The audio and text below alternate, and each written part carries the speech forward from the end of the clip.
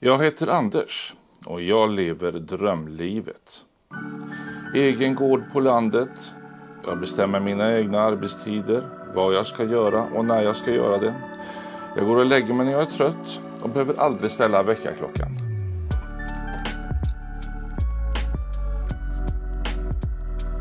Jag är en professionell YouTuber. Money for nothing and chicks for free.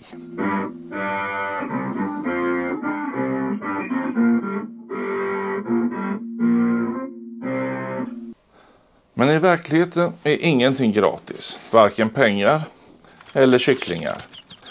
Allt jag har jag betalat för. Med tid. Nu ska jag visa precis hur mycket jag tjänar på YouTube. Månad för månad och vilka faktorer som avgör hur mycket pengar jag drar in. Men först, jag ser mig inte som en influencer. Jag får inga pengar för att göra reklam för olika produkter. Det beror inte på att jag är en särskilt moraliskt högstående person. Jag har bara inte fått några seriösa erbjudanden som varit värt det. Jag är inte billig, men jag kan bli köpt. De pengar jag tjänar kommer främst från annonser på YouTube. Hur mycket jag tjänar varje månad beror dels på hur många visningar mina videor får, dels på hur mycket annonsörerna vill betala. CPM, kost per mille, är hur mycket annonsörerna har fått betala för 1000 visningar. Priset avgörs på auktion och beror på hur många som är intresserade. Olika nischer är olika intressanta för annonsörerna. Till exempel har ämnen som ekonomi, lån och krypto enligt vissa undersökningar visat sig vara de mest lönsamma. Smink är också lönsamt, men då är det ofta folk som är så pass stora att de kan ha sitt eget sminkmärke. Att göra sminkvideor, då är konkurrensen enorm och då är det fler som ska dela på annonspengarna. Enligt den här undersökningen är det vloggar och spelkanaler som ligger i botten. En vlogg, det vill säga en kanal där någon berättar om sin vardag, har kanske inget klart fokus på några enskilda produkter. Och när det gäller spelkanalerna så är det naturligtvis för att konkurrensen är enorm. Det finns oändligt antal med spelkanaler. Så såg det ut när jag läste den här undersökningen, men inget är beständigt och villkoren på YouTube förändras ständigt. CPM, det är alltså vad annonsören får betala. Men det som är mer intressant för mig är RPM. Det är alltså revenue per mille, hur mycket jag får betalt för 1000 visningar. YouTube behåller 45% av det annonsörerna betalar. Och sen är det inte säkert att annonserna visas för alla tittare eftersom de är individanpassade. Och så finns det en del som använder adblockers.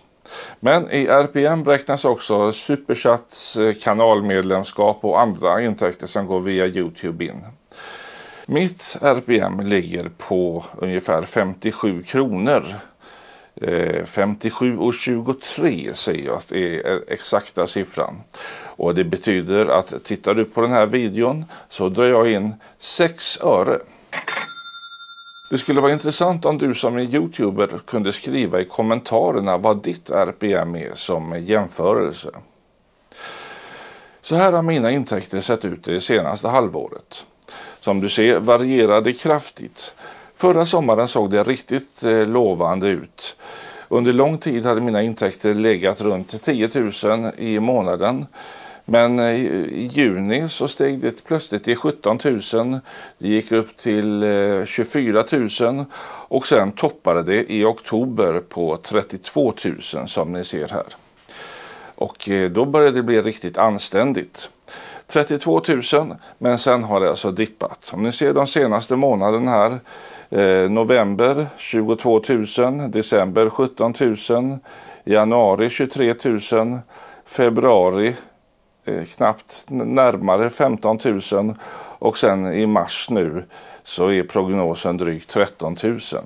Skälet till att mina inkomster har minskat beror dels på marknaden, men även på mitt eget val av ämnen. Jag vet vilka videor som ger mest visningar och jag kunde satsa enbart på dem, men jag håller fortfarande på att experimentera med den här kanalen. Jag hoppas att jag kan fortsätta och visa bredden på vad som händer på landet.